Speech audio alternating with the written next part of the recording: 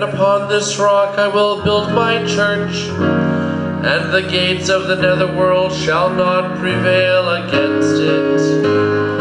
Alleluia, alleluia, alleluia.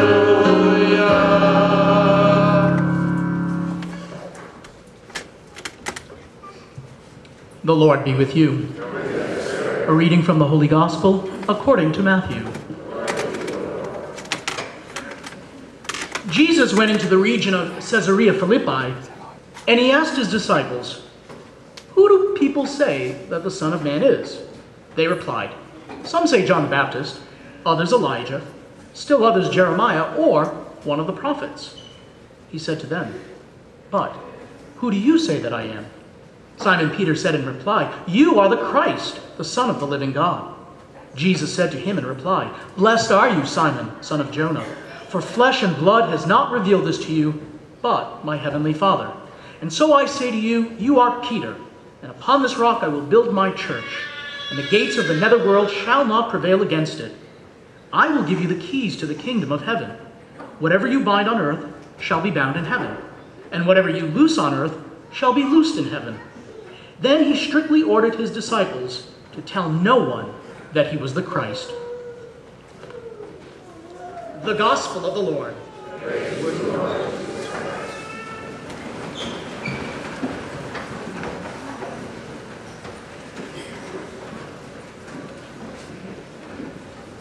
"Oh, don't worry. I know who you are," she said. "Your reputation precedes you." I looked at this woman, who is a parishioner, active parishioner, who I did not know in early June of 2012 before I got here. And I said, "Is that a good thing or a bad thing?" She grinned and walked away. She was being playful. I loved it. But it gave me a reason to stop and think. Each of us has a reputation, don't we? Right? So we could be known as someone who's kind, who's caring, who's compassionate, who's merciful, who's forgiving, who's accepting, who's loving. I can list a bunch of attributes in the positive. Then, of course, there are the negative attributes. We could be known as someone who's rude, angry, nasty, not nice to be around. I could continue going down, but we'd be here for a very long time.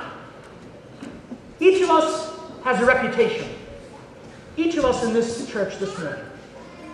Now, I know we're not supposed to judge people, but sometimes when we make a first impression, it's not always a good first impression. And it takes a long time to return that, or to turn it around and make it something positive. Impressions, reputations. Each of us has them. It defines us, it makes us who we are. Our neighbors know us to be X, Y, or Z. Our coworkers, our family, we are known by people because of our reputation. Interesting connection, I think, to today's gospel. Jesus says to the disciples, "Who do people say that I am?" Some say John the Baptist, others Elijah, still others Jeremiah, or one of the prophets.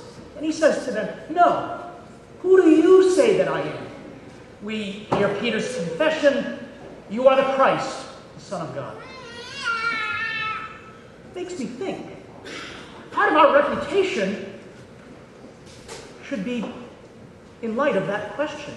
Who do people say we are? First and foremost, we should be identified as a disciple, as a Christian, by the way in which we live, the way in which we treat others, the way in which we make Christ's presence known in our community. Isn't that really the goal of Christianity? Okay. So, who do people say you are?